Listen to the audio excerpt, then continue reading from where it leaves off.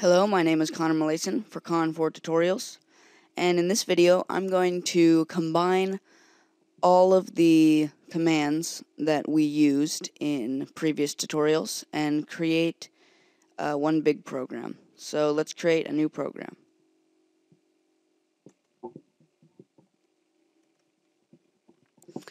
And let's call it Math Practice.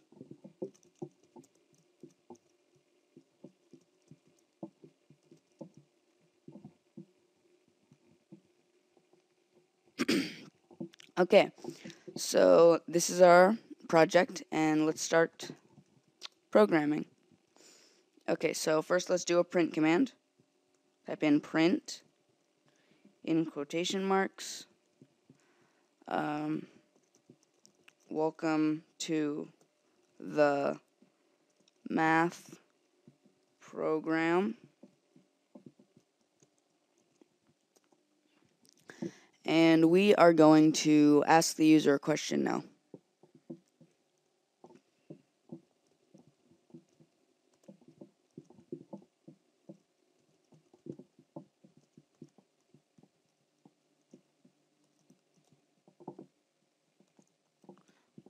Input, what is 2 plus 10? Semicolon. Let's make it Q. Q, let's just make it Q, not a string variable, a regular variable. Don't need that colon there. Okay, so now we're going to use our if command. If Q equals 2 plus 10,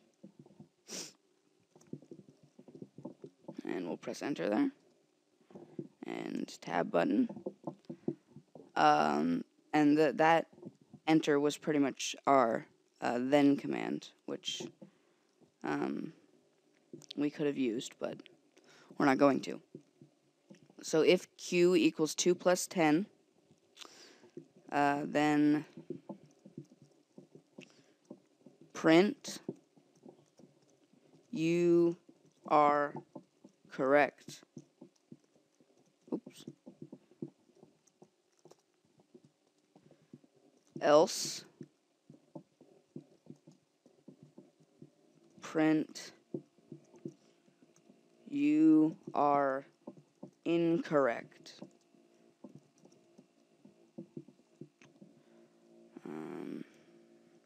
So exclamation point, there we go, end if. And let's run our program now.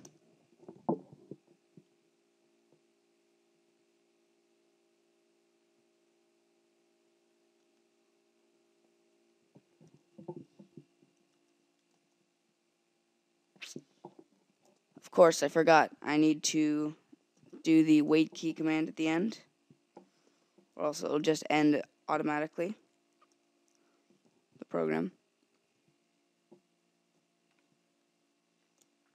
Okay, now we can do it. 12. You are correct. Yay, because 2 plus 10 is in fact 12, for those of you who didn't know. So I'm going to type in a wrong answer now so you can see the you are incorrect print command. How about 2,784?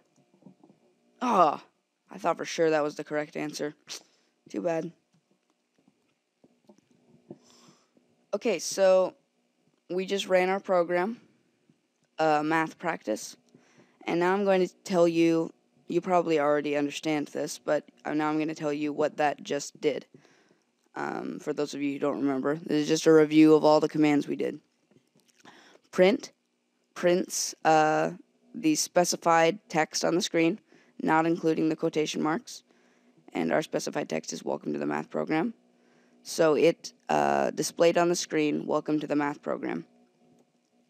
Input displays optionally displays text on the screen, and then which is what is 2 plus 10, and then the user types in a number or text, number in this case, and it stores that number in the variable q.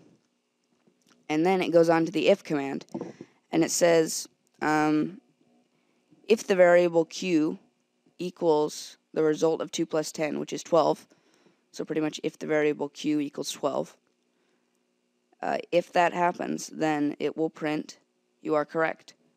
If it does not happen, which is our else command, it will print you are incorrect. And then the end if ends this entire if command right here. And then it waits for you to press a key to end the program. So that is pretty much all the videos that you need that are the basic.